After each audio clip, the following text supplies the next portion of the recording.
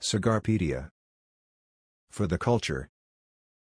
By Keo Logan. Chapter 1. A Short History of Cigars and Tobacco. Have you ever wondered where cigars were first produced? It is widely believed that cigars were first produced in Spain.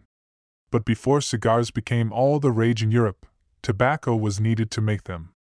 Tobacco is indigenous to the Americas, where native peoples have produced it for hundreds of years.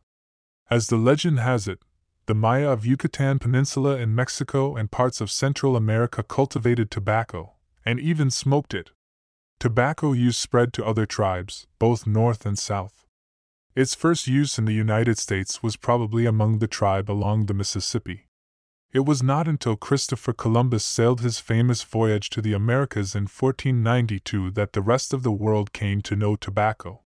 It is said that Columbus was not impressed by tobacco or its use among native peoples, but many sailors grew fond of the peculiar fragrance of tobacco leaves. Soon it quickly caught on in Spain and Portugal.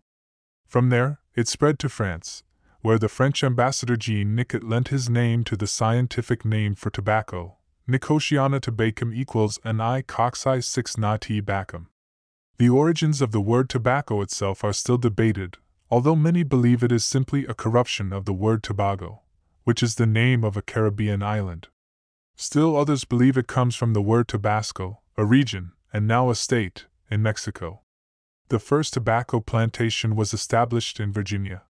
More tobacco plantations followed in Maryland soon after.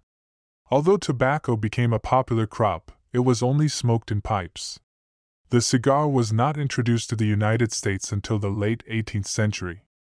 Israel Putnam, an army general who had served in the Revolutionary War, is credited with introducing the cigar to the United States.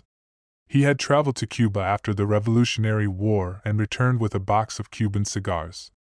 Their popularity quickly spread, and soon enough cigar factories were built in the area of Hartford, Connecticut, where General Putnam resided.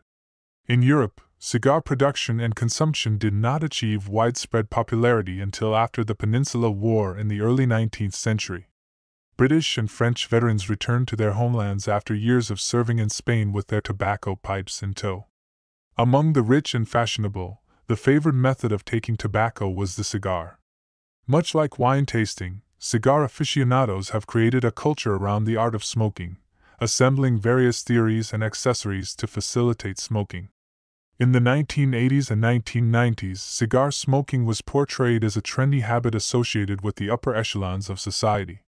While industrial development has allowed today's public to access inexpensive machine-made cigars, premium cigars crafted from a blend of top-quality tobaccos and aged to perfection remain popular among celebrities and the business class.